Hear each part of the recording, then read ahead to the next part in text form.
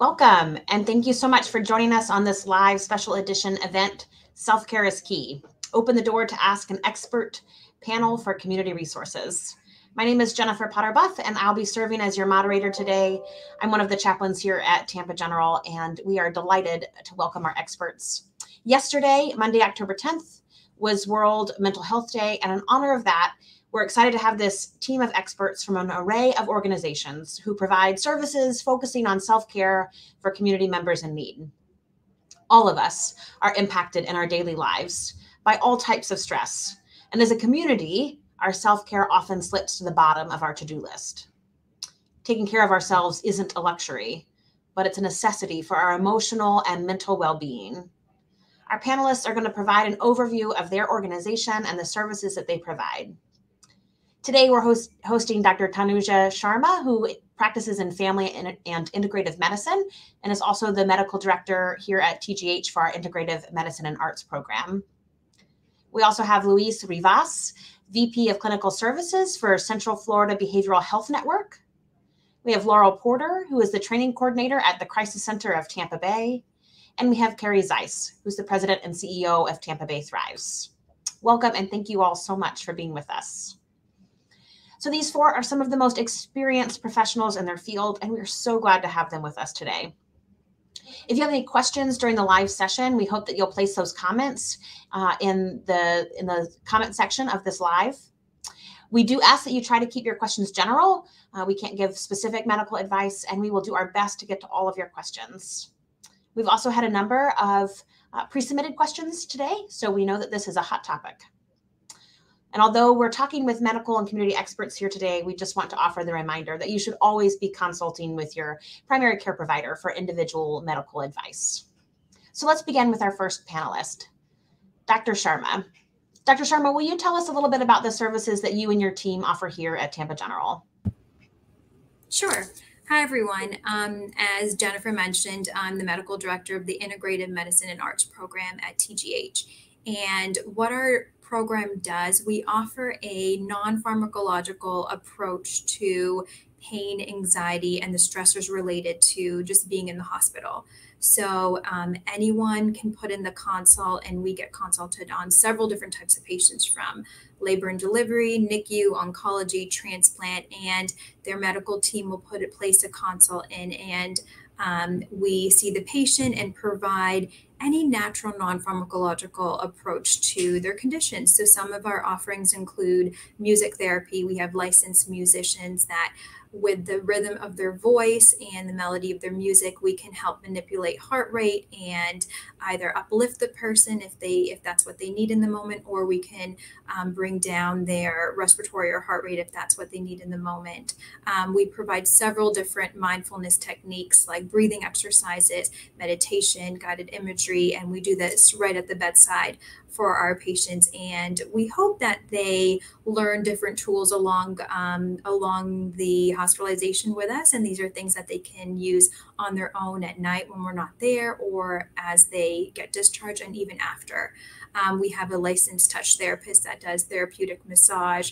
We have aroma. And so we really offer support for our patients in the hospital setting in that acute state. And regardless of the reason for them being there, most people would prefer not to be in the hospital than be in the hospital. And so there's a level of stress and anxiety that is that just as resulted of the stressors of being hospitalized. And so we help with that transition as they get discharged. We help to support them. And one of my main goals and projects right now is to help alleviate specific pain and anxiety. And so we're doing some research to collect pain and anxiety scores on patients, and if that results in them using less benzos and less opioids. And so we're seeing that with these tools, patients are using their medications maybe a little bit later or less of a dose. And so anything that we can do to really balance the mind and the body to help bring them in a state of homeostasis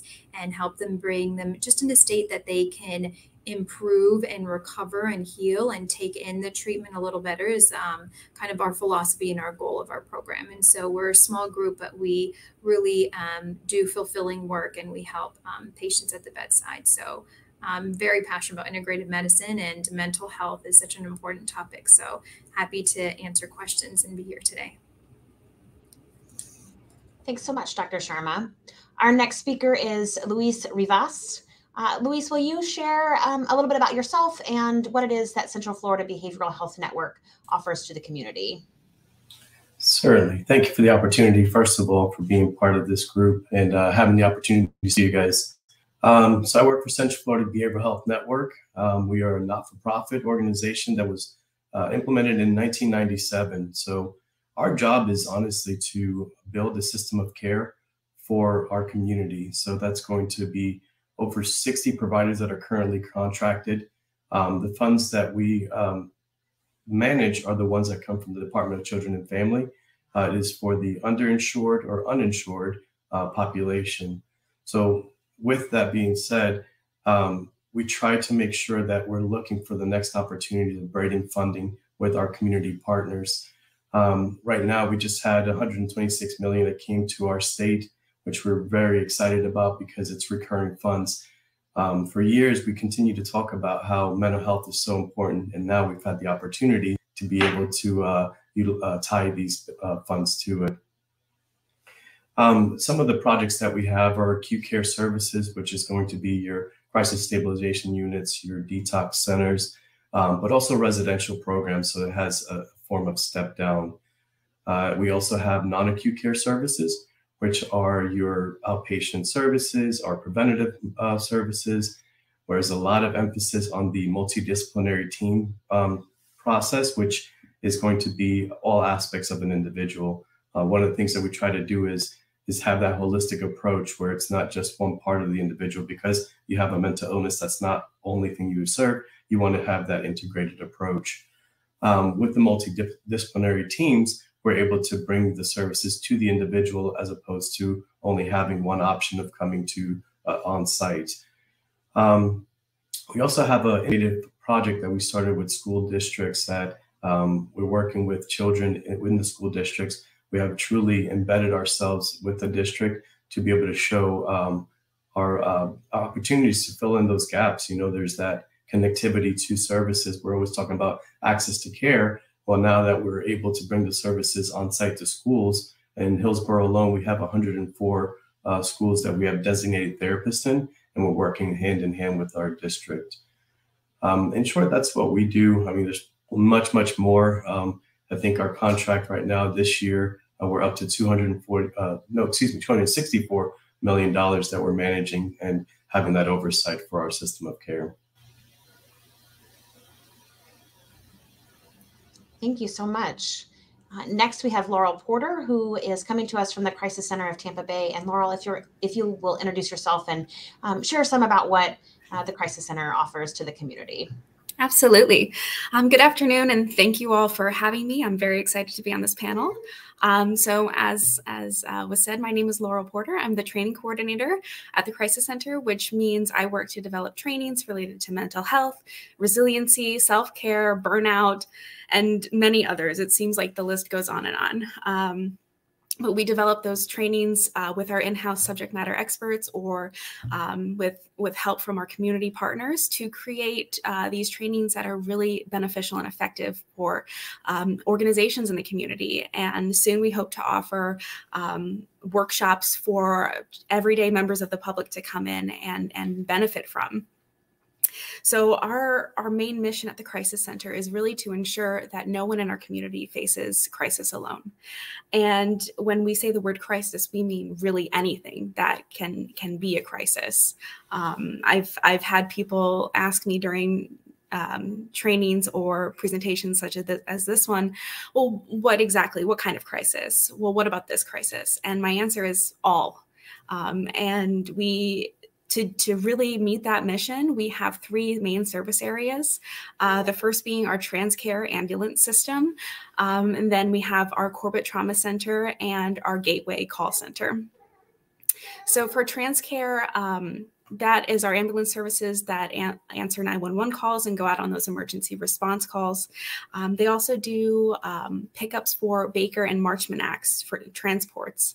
And they have a community paramedicine program that's been going on for a few years now that works to help put people's health in their own hands. And they operate things such as vaccination clinics. So the TransCare side of things really helps people who are in some kind of physical crisis, some kind of health crisis at the moment. But we also have services related to people's mental well-being and other various crises that may go on in their lives. So for those individuals who have experienced sexual assault, our Corbett Trauma Center is there to help. At Corbett, we have different service areas within that department, including sexual assault services. So in Hillsborough County, if you are raped or sexually assaulted, you no longer need to go to a hospital emergency room for a forensic exam. Instead, you would come to our office, which is on Bears, near Bears and 275, where you're met with a nurse and an advocate who will guide you through the process of the exam, work to get you set up with therapies afterwards, help you through the legal system, really any kind of advocacy work that could be needed. And then we have our trauma counseling center within Corbett, who work with individuals who have suffered from trauma. We work with our funding and with different kinds of grants to ensure that anyone who qualifies for our therapy gets it, so that no one goes without. And we also, if they don't qualify, help link them to services and supports within the community that they can turn to. And then also within Corbett, we have our care coordinators who focus kind of on suicide prevention and advocacy as it relates to trauma counseling and our other clients that we serve. And then finally, we have our gateway. Call center. The main thing that we're known for at the Crisis Center, at least I feel like, is the 211 number. So when you hear call 211, that leads right to our building, and our fabulous, well-trained staff will talk to you one-on-one on the phone and help connect you with resources in the community. They also answer a plethora of different phone lines, including the 988 Suicide and Crisis Lifeline, our Florida Veterans Support Line, and our First Responder Support Line, which are two incredibly important peer support lines, as well as a statewide drug and alcohol hotline. So those three service areas help us to meet the needs of our community and help to ensure that no one faces a crisis alone. The final piece of that is offering the training, as I mentioned before. So that's really why I'm here. And that's a little bit about the Crisis Center. So thank you very much. Thank you. And last but not least, Carrie Zeisse from Tampa Bay Thrives. We'd love to hear a little bit about you and your organization. Sure. Thank you so much for inviting me to join this esteemed panel. So Tampa Bay Thrives is a fairly new organization. We were founded 3 years ago by community leaders, including the leaders of all the organizations of the expert panel here, who came together caring deeply about mental health. There's a lot of great programs in our community, but surveys that were administered continue to show that mental health was a persistent concern. Access to providers, how people were managing their mental health, and that was not getting better despite some significant investment across the spectrum of services.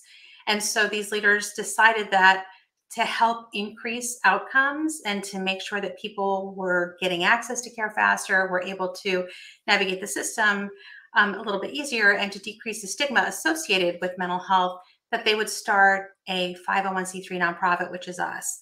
So we work with all of you in our community to help identify gaps and develop solutions so that people can heal faster. We really believe as a coalition that, you know, taking care of your mental health should be as easy as and as normalized as taking care of your physical health. And so I love hearing about just everything that is happening with our partners here in this call. I also want to share that, so Tampa Bay Thrives is a Mental Health America affiliate. That's a national organization. As such, we've got access to free screenings. If you're not sure, if you're depressed or anxious, you can take a free screening. It's linked on our website. We also have worksheets and information on topics like prioritizing self-care, overcoming repetitive thoughts, managing frustration and anger, 7 tips for talking to a loved one about their mental health, and how to deal with change.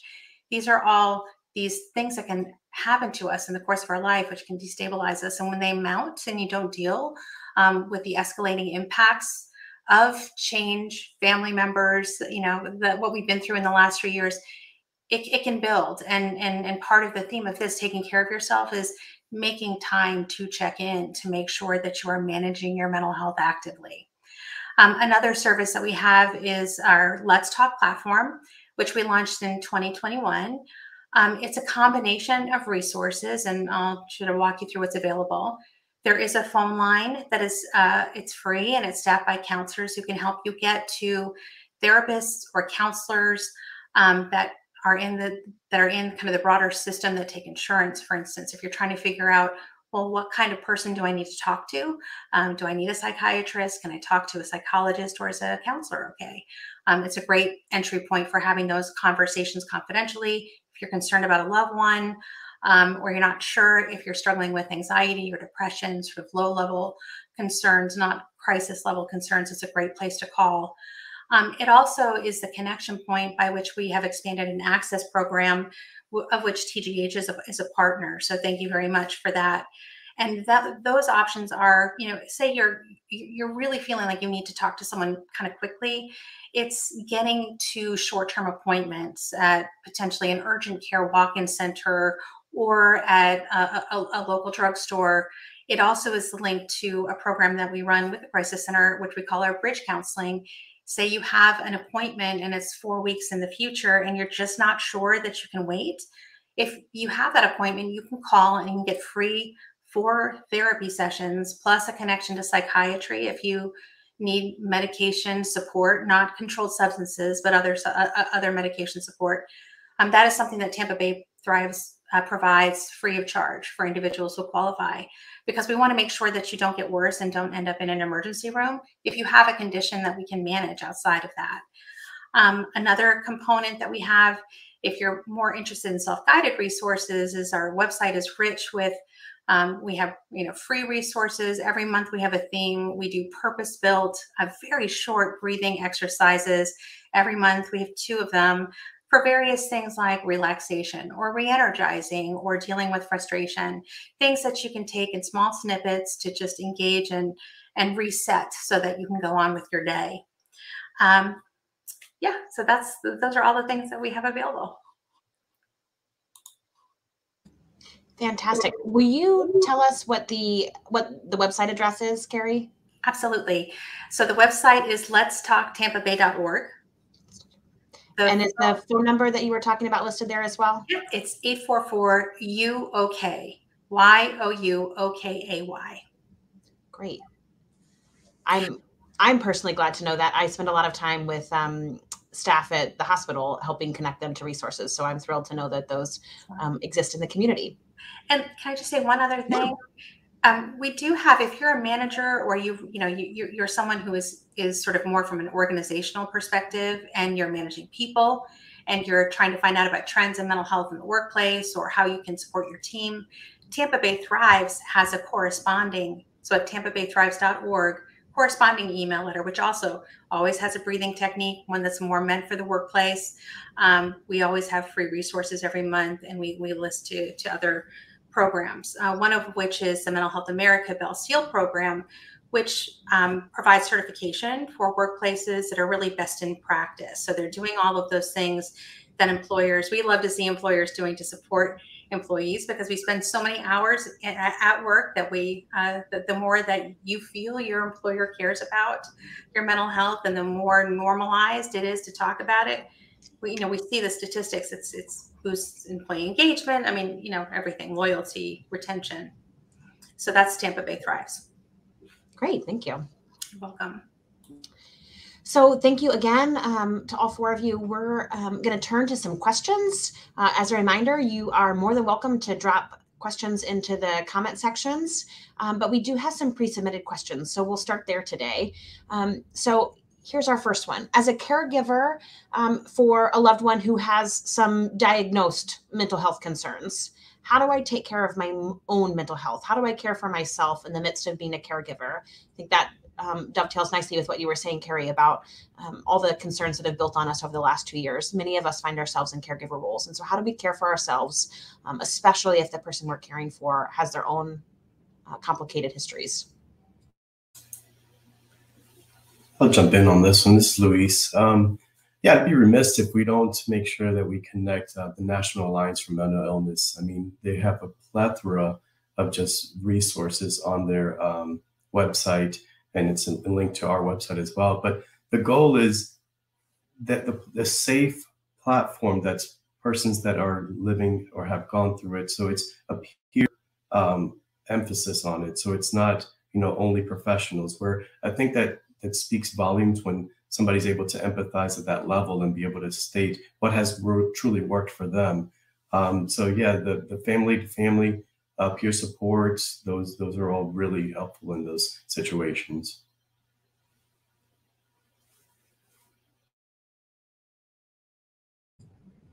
Absolutely. Another question that we have is, what is the best self-care routine for someone living with a chronic illness who maybe doesn't have a lot of energy? What are some things that we can do that don't require a lot of energy to be spent? I can answer this one, and I think all of the panelists have mentioned breath work a few times, or breathing exercises. I love breathing exercises and deep breathing because, one, it's free. Two, you can do this anywhere. No one really knows that you're doing it and when you're doing it.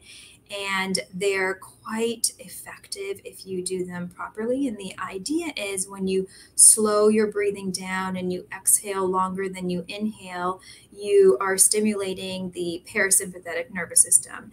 And that is responsible for relaxation and rest. And so if you find yourself in a acute situation where you're getting anxious or just take a moment and do a quick deep breathing exercises. There's several, that are out there. And I can mention a couple and you guys can look them up. But one of my personal favorites is a 4-7-8. And so you breathe in for 4, you hold your breath for 7, and you exhale for 8. And when you exhale, you really want to keep your mouth open and make a whooshing noise, like that's just one that I really use and find powerful.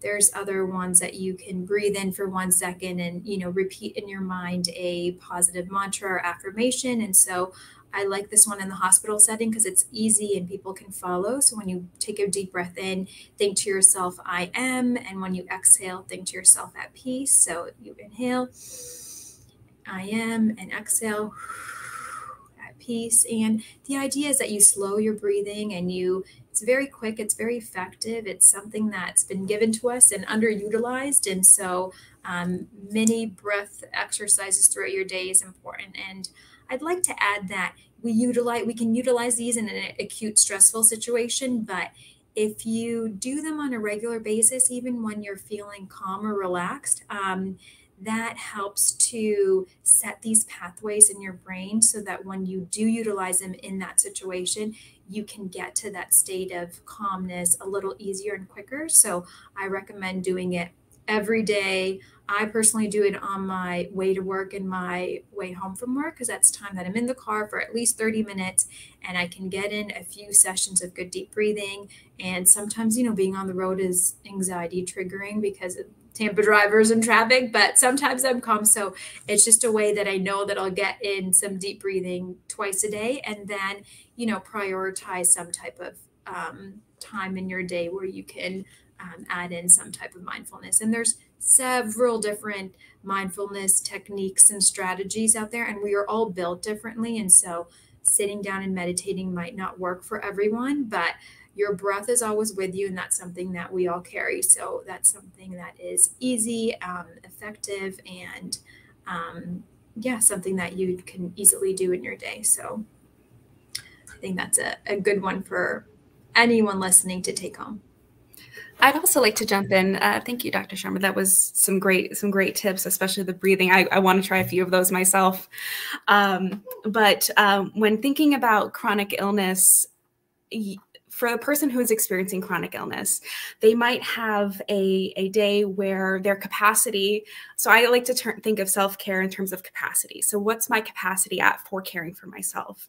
Am I at a full level where I have a surplus of energy to devote to my self-care, or is my level kind of dwindling and I need to refill it so I'm better off to even practice my own self-care? So for individuals who are experiencing chronic illness and might have those ups and downs in their days, my suggestion would be to find self-care tasks that can go across a spectrum of your capacity. So on days that you have full capacity and you feel energized, then maybe you can devote more time to maybe getting outside, getting some fresh air. Whereas on the days when your capacity is lowered, giving yourself grace, because that's just how chronic illness goes, and finding self-care tasks that, while it would be great to get outside and take a walk and get some sunshine, maybe for today, while our capacity is lowered, we just walk around our living room for a little bit, and taking whatever that big self-care task might be, that's could be a goal for us if we're trying to create a self-care regimen, and breaking it down to smaller pieces that we can do when our capacity is lowered, because it happens to all of us, especially those who have chronic illnesses. That's just a recommendation on my end. Could I say one additional thing? Laurel, I love that. That is so, like, meeting yourself where you are and giving yourself grace. It's such a powerful combination. And Dr. Sharma, what you were saying about breath work, there was one other practice that I learned. I read about it from Harvard research that when combined with breath work is very powerful for me. And I'm thinking about the first question, the individual who asked, if you're taking care of someone who's ill, what do you do for yourself? Well, first of all, make time for yourself. It's important. And this fact that I learned is that the physical feelings of being triggered when you're in a moment of crisis actually move through you within 90 seconds if you can stay in your body. And so if you can give yourself 90 seconds to breathe while you're experiencing stress, if you're having a moment where you're concerned or overwhelmed while taking care of someone, try to breathe into it and recognize that it'll pass if you don't feel it, if you don't feed it, and then let it de-escalate so you can be back into the moment of being able to take care of yourself and the person that you're caring for, just to get out of that moment of being triggered. That fight or flight moment is not good for us. And when we breathe, you think of it, when you're running fast, you breathe shallowly. When you are in a relaxed state, you breathe deeply, right? You're telling your body that you're okay. So just wanted to add that one thing. Yeah, I agree. This is a great addition. And it's just what Sharma was saying, is that if you can do it as a common practice, where when you go to use it when you're in that level of heightened state, then it's much easier to get back to it. But I mean, we all have heard the statement, you can't fill from an empty cup. So that's why it's so important to kind of make sure that you take that time to, fill yourself first. I actually got into meditation by a challenge. Read a book, and did a 30-day challenge that turned into a year, and now it's not a common practice for me in the morning. So much that my wife and I do it, and it's like we hold each other accountable. So having that accountability partner is sometimes what is important too, whether it be a church person or just a person that's also going through it, a peer, but making sure that the communication is open. That you're able to be very just honest with yourself as well as the person that are helping you. A great insight, guys. I just want to make a comment on some of the comments that you guys said.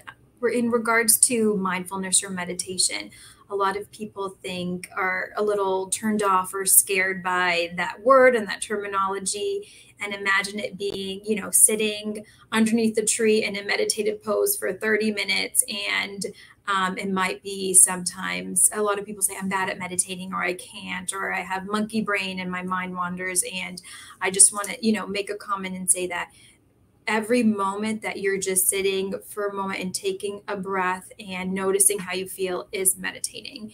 And so it's completely normal to have thoughts in your mind. That's actually part of meditating too. And so when that happens, you just acknowledge those feelings, acknowledge those thoughts, notice them, and then try to let them go. And it doesn't have to be this, concrete 30 minutes. It can be sprinkled throughout your day. And I think that us as a society, especially living in this part of the world, and our culture in the United States is very focused on work and money making, a little bit different from, you know, the other cultures in the other parts of the world. So we have that mentality, and we have that mentality to keep going. And so realistically, having ways where you can sprinkle it in, so a few minutes, a few moments, a few seconds throughout the day, that I think is very useful, and that I think is very practical, and that will look different for each patient, for each person and each individual. And so that's a goal that I would try to get everybody on board. Try to find moments in your day where you can just take a moment, take a breath, look at a nature picture, get outside, look at a tree, just be mindful and soak in all of your senses briefly. It doesn't even have to be 5 minutes. It can be a moment. And surprisingly, and it really does make significant difference. It really does make you feel good. It really helps to alleviate some stress. And I think the more and more we take that in and try to be mindful, the more you realize how significant these little moments throughout your day are additive and can help. And we know, like in medical world, we know a little bit of stress is a good thing. It helps us, you know, give us a pep in the steps. It helps us be motivated, complete our tasks. But a chronic level of stress repeatedly, months and months, years and years, that's when we see chronic disease. That's when we see burnout. That's when we see all these mental health issues. And so sprinkling in these moments where you can just disconnect, take a moment, doesn't require anything fancy, can really be additive and cumulative, and can be really powerful. Absolutely.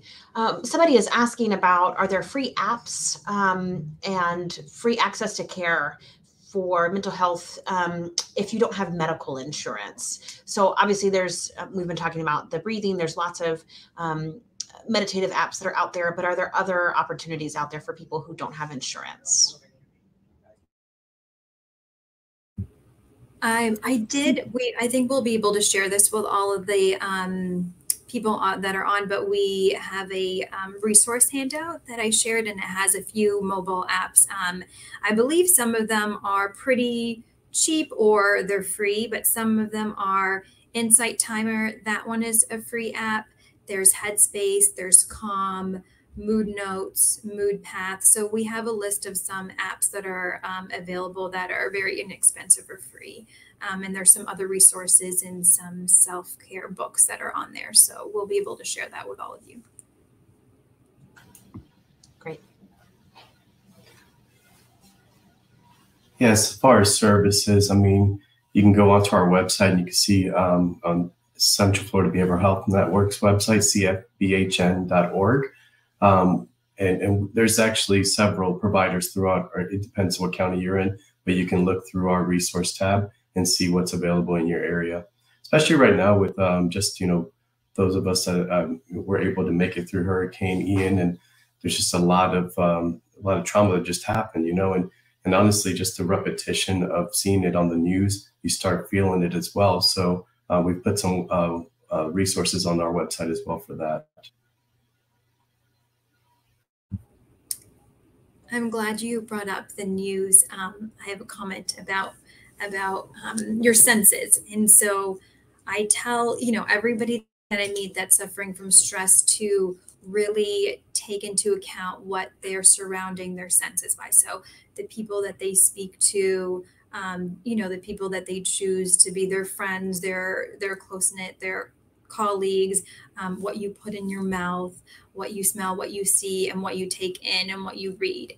And so trying to keep your, vibrations high and positive is important. And I think the media, it's good to limit.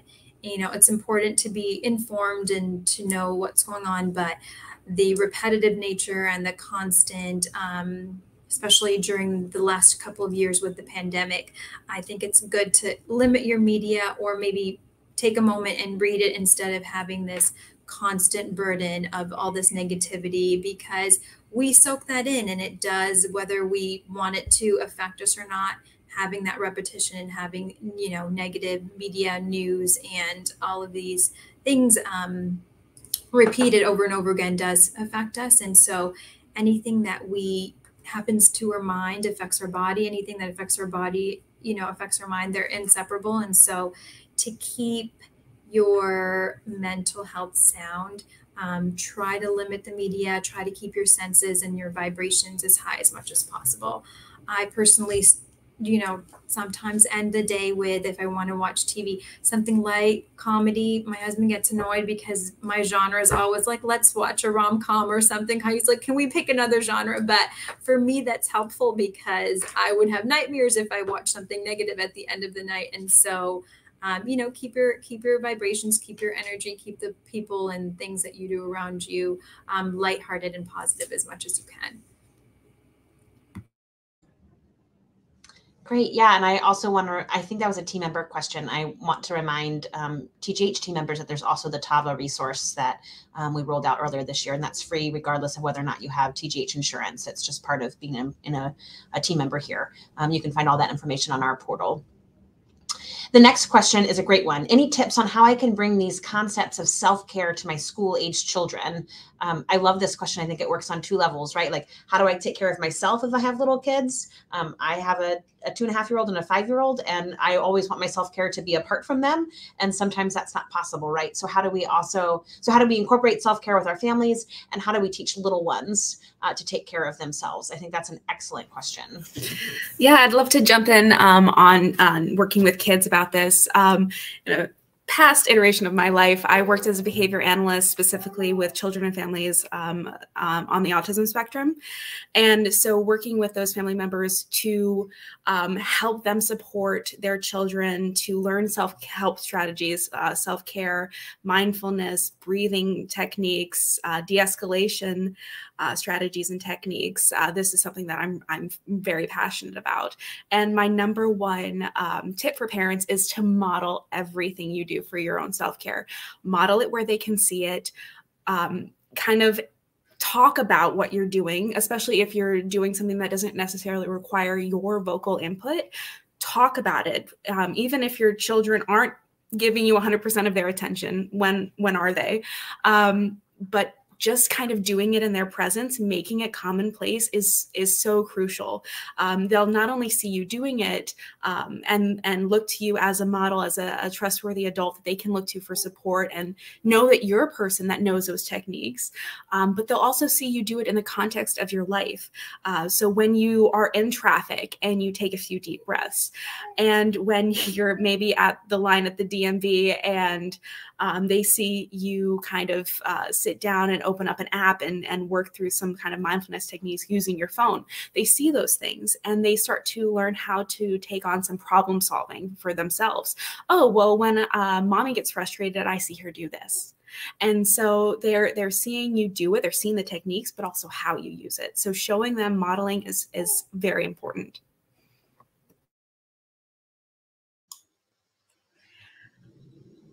I just wanted to also share, are you done? I didn't want to interrupt you. We did a video. One of our breathing techniques was actually for parents and kids. And I did use it when I've got a senior in high school, so she doesn't need this level of guidance to get to a calming down place. But my nieces, when they came to visit, it was very, very helpful because they were little and had a lot of little girl energy. And it's a meditation where you take your hand, and this is great for kids, and you breathe and you go up and then down. And there's, so that process of tracing your hand and breathing slowly seats you back in your body because you're touching it, gives kids something to watch while it encourages them in that practice of breath. We're talking a lot about breath work. That's not the only thing you can do, but I just want that video is on our website. It is great for littles. It worked really well when my nieces were in town, and the modeling thing is just so critical. Laurel, so thank you for pointing that out.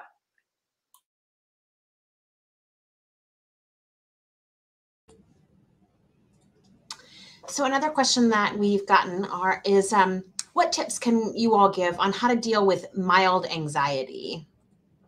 So I assume from that it's anxiety that's not being treated with medicine.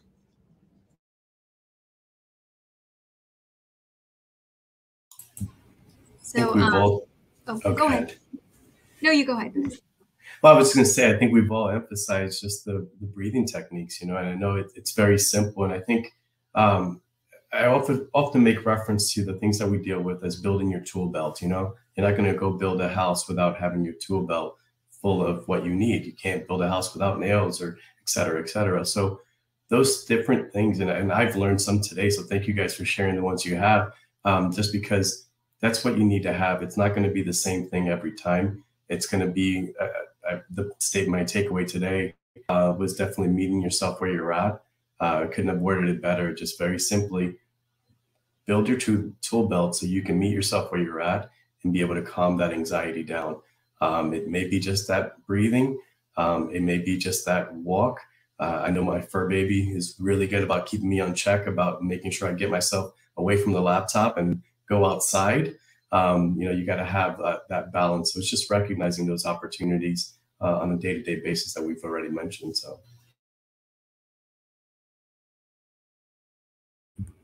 Yeah, I think a breathing exercise is the perfect tool to use for kind of mild anxiety.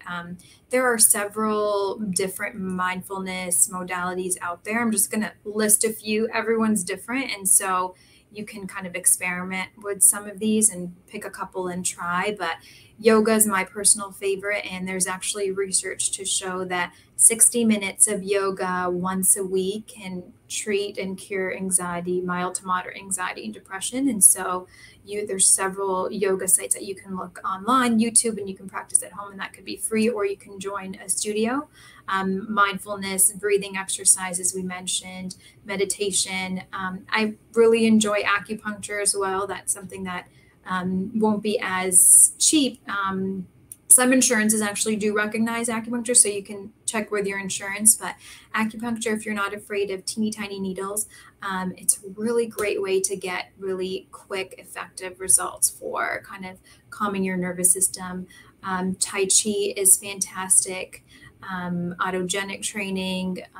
There are several, and then obviously counselor, therapy, psychiatry. There's tons of different tools out there. So experiment with a couple and see which works best for you, see what you respond the most to, and then try to pick your favorite and then stick to it, because routine and the repetition is really important. I think you both hit on really important parts, right? Like it's an experiment sometimes, and we have to have lots of tools in our toolbox. One tool doesn't fix all of the things in our lives, and so we have to have a multiplicity of options. And it doesn't have to be something crazy hard. It can be really simple. Hammers are pretty simple tools, and they do a lot of things in construction. And so in the same way, the breathing isn't a terribly difficult tool, and it can make a world of difference to us. Another question that we got is, how do you practice self-care at work? We've talked about breathing, but what are other things we can do at work to be kind to ourselves? Take lunch. Oh, go ahead. Take lunch. I say this because this is something that I struggle with often, but take lunch. I had a supervisor tell me once, nothing you do is important enough that you cannot eat lunch. And I did at that time, I was like, wait a second, are you saying anything I do is not important? But it was the fact of the matter, that relationship building that you having and that designated time to invest into each other and just have, breaking that bread that we often talk about is important, just to be kind to yourself, that the work is always going to be there, and it's so hard to let go of it sometimes, but we need to be kind to ourselves and just take lunch. I love that, because many of us don't take lunch, or they, eating and doing work at the same time, which isn't the same. So at clinic, we started what's called a mindful moment, and we just message each other on our little teams, and whoever can participate or has a moment, we usually try to do it around lunchtime. Literally, it's 2 minutes, and we call it mindful moment. We'll send the group a message. If whoever's available, come to, exam room 10 for mindful moment. And we'll sit there and we have our little lavender essential oil, and we just pass around and everyone gets a drop. And we sit there and we take a couple minutes to breathe out a guided breathing exercise, literally 2 minutes. And it's nice because it's a sense of like a little bit of community, and it uplifts the office morale, and it gives us 2 minutes away from our screen. And it's never, the best moment. We're always busy doing something, but it's nice, a way to just kind of break away, and we kind of collect together. And so you can find a little mindful moment during your workday and just keep a chime or alarm on your phone to remind you of it. And it'll just a way to kind of break away. And it's nice to get away from your desk, especially if you're working from home. So when you take your break or your moment, step away from your computer, your screen, or your workstation. Really try to designate your work area and your rest area, and step away for a moment and just kind of disconnect. I'd also like to jump in here and speak a little for this question. So I think you can kind of look at this in a couple ways. The first being, if you are part of an organization that is really positive towards mental health, incorporates, pillars of trauma-informed care in the workplace, and mental health is seen as something to really be fostered with an employee base, then I think the whole like community aspect is an amazing thing that you can do, is coming together as a team and figuring out something that works for everyone. That can be great. But if you're part of a workplace that hasn't really caught up per se, then finding those moments, we've spoken about finding just, I think Dr. Sharma put it as sprinkling in the mindfulness. And I love that. I love that verb, to sprinkle in, because that's really what you're trying to do. So if you are part of a workplace that's just not self-care, and mental health isn't at the forefront of what they're doing, then look for those moments where you can take some mindfulness, where you can gaze out the window and set your phone on a timer for 1 minute and focus on your breathing and just noticing the world around you, and putting all those thoughts, acknowledging them, and then putting them to the side for that minute. So finding those areas to sprinkle in a little bit of mindfulness can be really helpful there.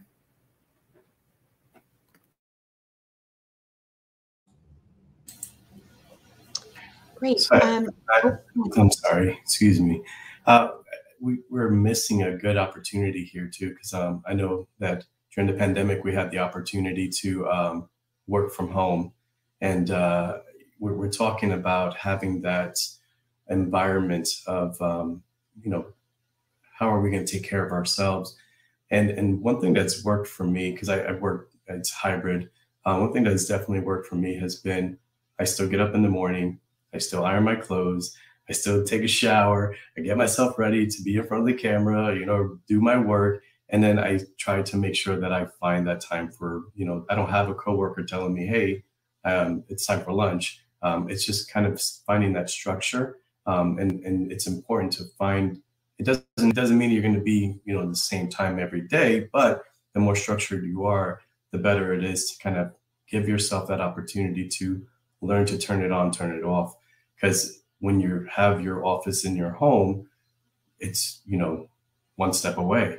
So I picture it as, it would take me about 45 minutes to an hour to drive to work. So then I want to make sure that I'm kind of easing my way into work and easing my way out of it. So just some helpful tips there.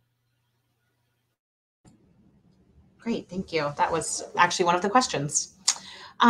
Changing topics just a little bit, are there programs in the Tampa Bay area directed at adolescents to help them cope with anxiety?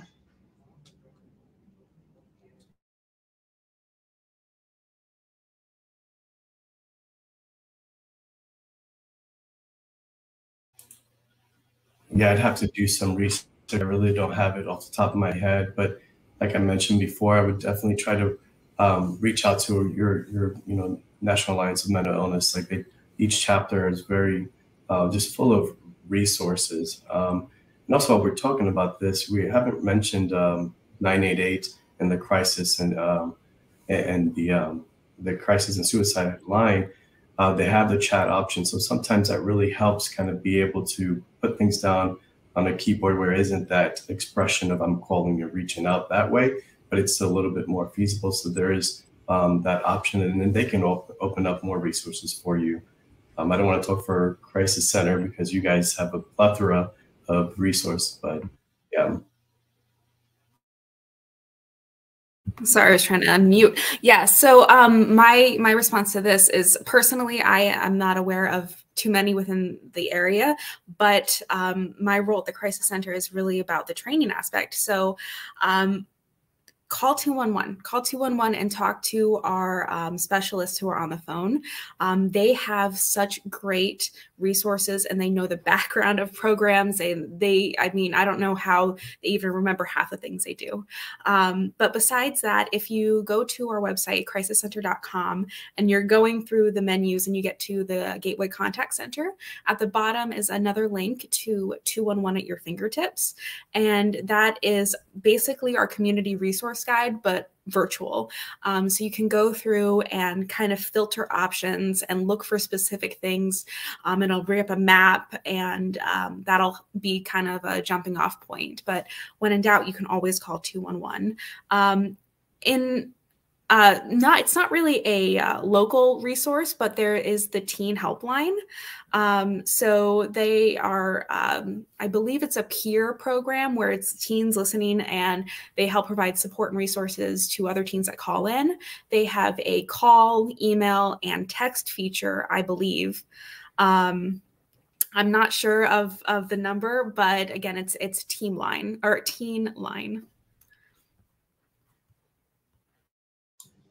I was also going to say, calling Let's Talk is a great way to, have a conversation with someone who can help you figure out what resources are out there.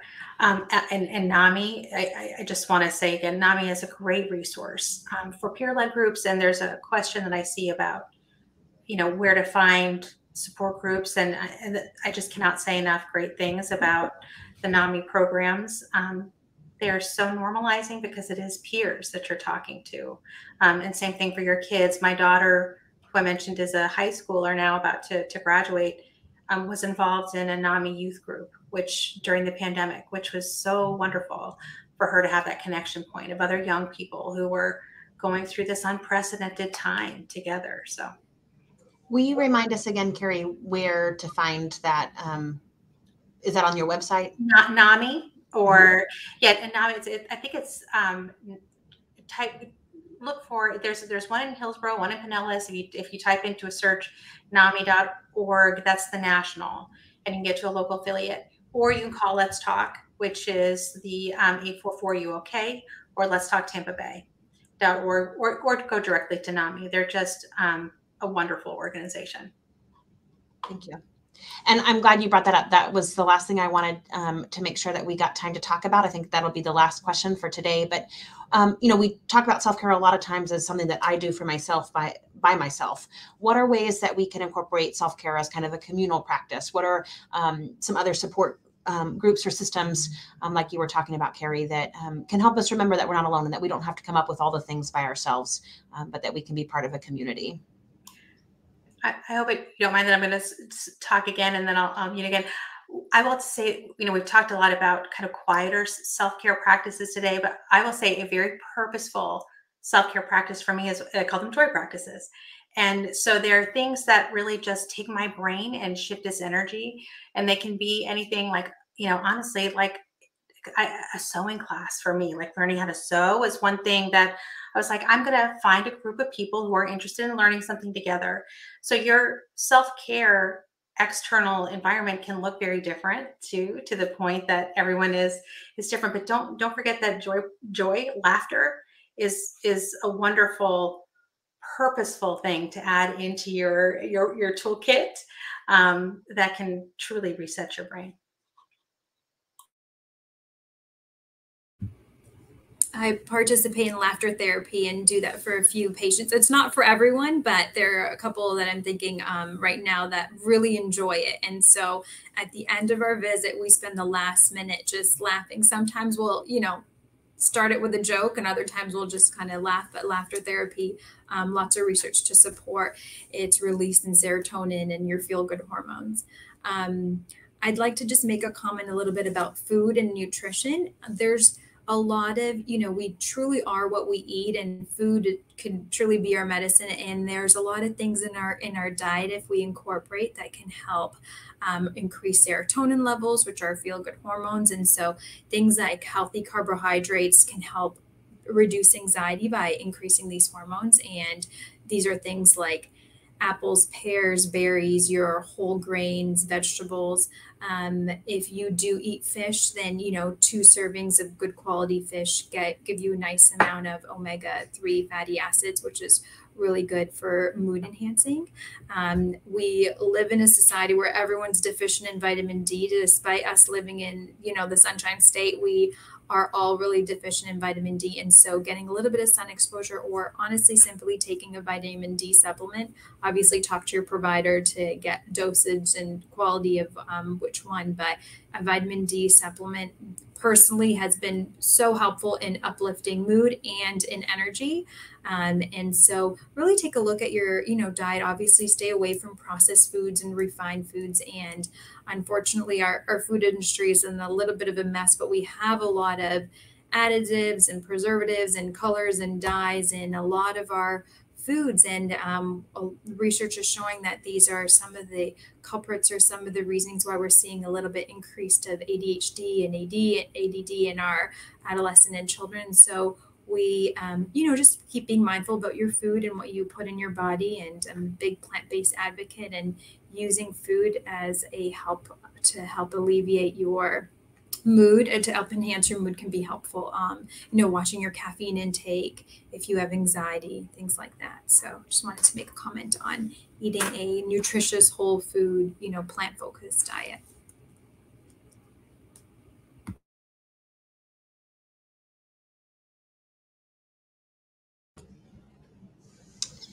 Thank you all again so much for joining us. We're grateful to the panelists and to those of you who joined. I think we got to all of the questions, but if I missed one, I am so sorry. But thank you for joining, and we hope that you all will continue to develop great self-care tools, and to just keep increasing the size of your toolbox so that you can be taking care of yourselves, so that you can continue to contribute to the community around you. Thank you all again so much.